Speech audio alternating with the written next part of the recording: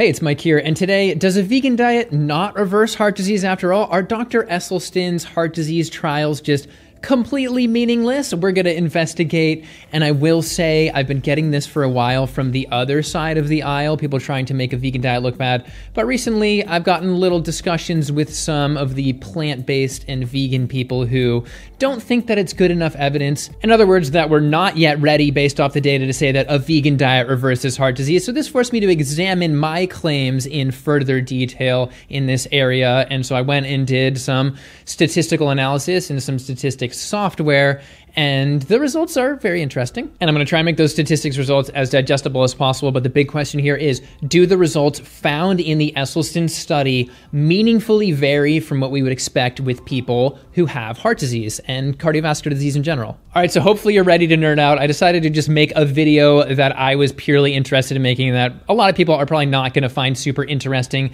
because I may or may not be slightly shadow banned anyway. Posting about my Egypt video, it's clear that a lot of people are not seeing the notifications that they should for my videos, so whatever, I'll come out with a more widely interesting video soon. So to people who are trying to shoot down Esselstyn's study saying, the data isn't good enough, and I agree that it would be awesome if we had $10 million to repeat a study with full massive 200-person control groups, but I have to say this. Given that heart disease is our #1 killer, cardiovascular disease includes stroke too, so we're talking about even more with cardiovascular disease. If we possibly have a tool that can reverse it based off the knowledge that we have now, shouldn't we be implementing that instead of waiting for more data if the data we have is good enough? So we owe it to humanity to not flounder on this topic and figure out if it works, and if it does work, to keep promoting it as I am. So have I been wrong all this time saying that a vegan diet can reverse heart disease? Was this paper in the Cardiac Failure Review stating that a low-fat, plant-based diet remains the only dietary pattern objectively proven to reverse heart disease wrong? They cited Esselstyn. Okay, first things first, we need to do a really quick review of Dr. Esselstyn's study. Again, it was 198 people with cardiovascular disease, so have had heart attacks and strokes or just diagnosed cardiovascular disease from imaging, and they put those people on a whole food vegan diet, or at least tried, because 21 of those people dropped out of the study, and this is where the fair criticism happens, because sometimes people look at that as a control group. It's an interesting comparison, but obviously it's not a control group. People were not randomized into two equal groups and then compared. This was just the dropouts. But a somewhat recent criticism I heard of Esselstyn was that these were not just people who failed the diet, they were the people who had bad health outcomes and then were dishonestly removed later, which I think is just kind of outrageous. First of all, not all of those quitters had bad results. At least 7 of them were absolutely fine as far as the metrics of the study were concerned.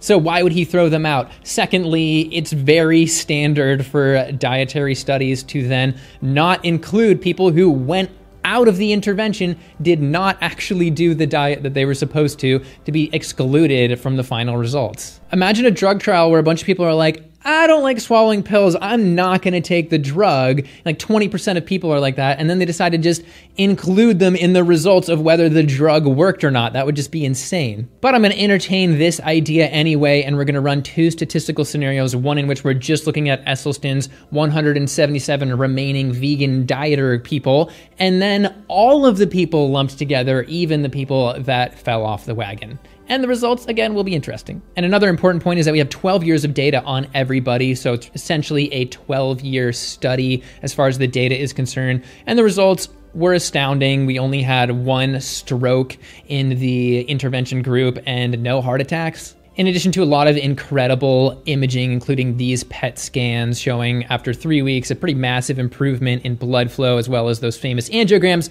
And stay tuned, we're gonna have some extra angiograms that you've never seen here at the end.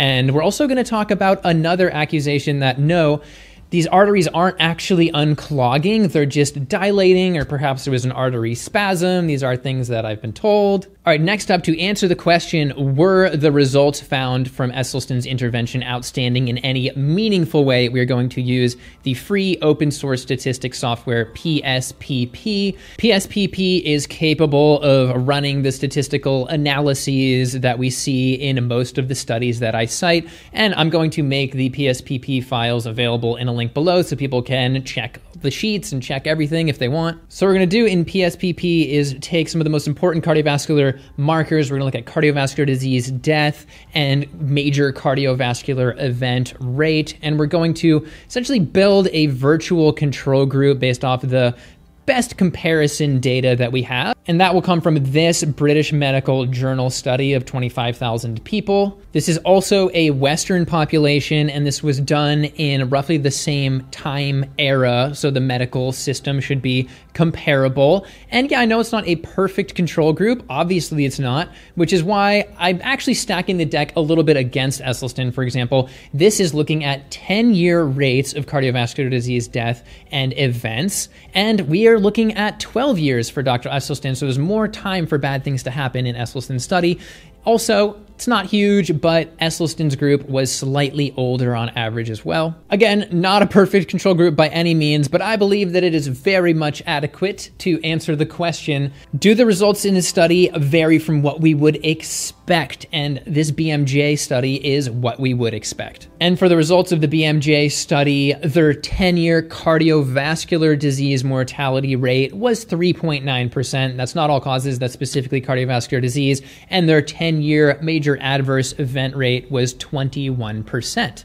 And from Esselstyn's study, we're looking at 0 deaths from cardiovascular disease and 1 stroke. Is that meaningfully different? We'll see. Another interesting point, the total death rate from all causes in Esselstyn's study was 2.8% over 12 years, and that's 25% lower than just the cardiovascular disease mortality from the BMJ study. Worth mentioning, but we're not going to look at that. Okay, so the next step was to take the Esselstyn data, make a spreadsheet of it, 177 entries with those mortality and adverse events data points. Then making that virtual control group, again, 177 people, but this time we're looking at that 21% rate of adverse events, and then also that 3.9% death rate. And the BMJ study is looking at major adverse events. We're talking heart attack and stroke and heart failure. And for 177 of them, we're looking at 37 people. Okay, so bear with me for what is either going to be the most interesting part of the video for you or the least interesting part of the video, because we're going to do the statistics hopping back into PSPP.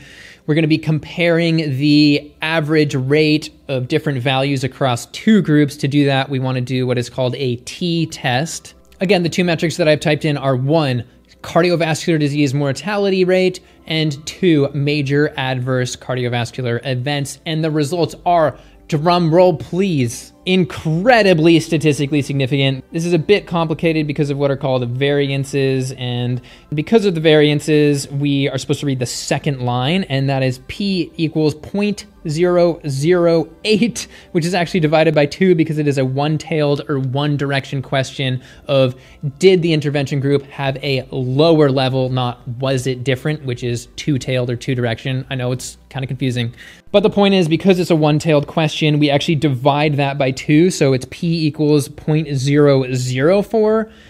If the p-value is under 0.05, then we consider it statistically significant. So this is very highly statistically significant. And the adverse events result is even more insane at 0.000, technically divided by 2. It's very statistically significant. And remember, I said I was going to run 2 scenarios, another one where I unfairly add the quitters back, and then we have 2 198-person groups. We have all of the people in the Esselstyn study, whether they quit or not, and then a virtual control group of 198 people.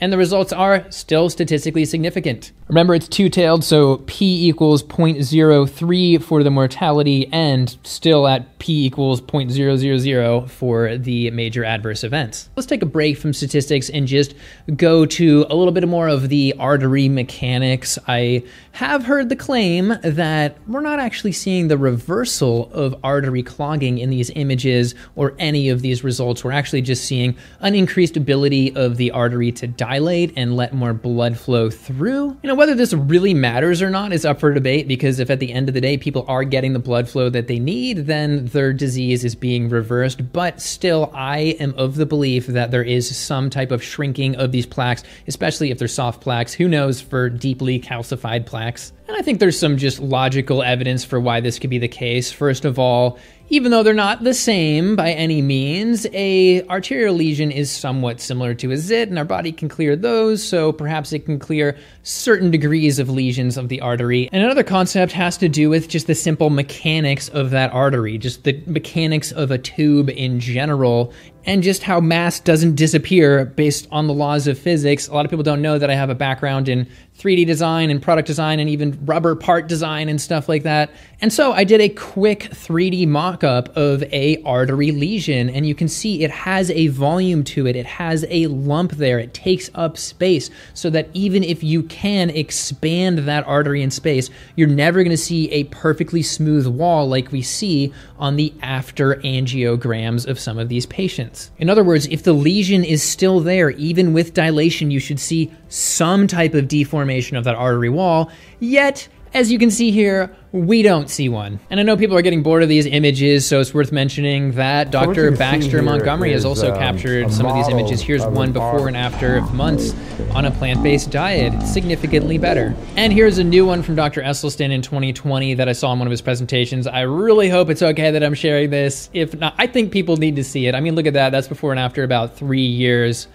Incredible. So in conclusion, even after giving Esselstyn's data set a few handicaps, for example, those 2 years extra for bad things to happen, the slightly different age rate, and so on, it's very clear that those are extraordinary results that he got. These results are also so outstanding that there's no other explanation for these results than the diet is what did it, because looking to the other population of similar aged people who have a roughly equivalent medical system having just dramatically higher levels of everything bad, you know, it's not that maybe one group was walking a little bit extra or had a little bit more money. No, this is pretty extreme. So, well, yeah, I know this was not a real study. It still uses the statistics that are used in real studies to demonstrate at the very least that these are highly abnormal results, that the really only way possible that such strange results could happen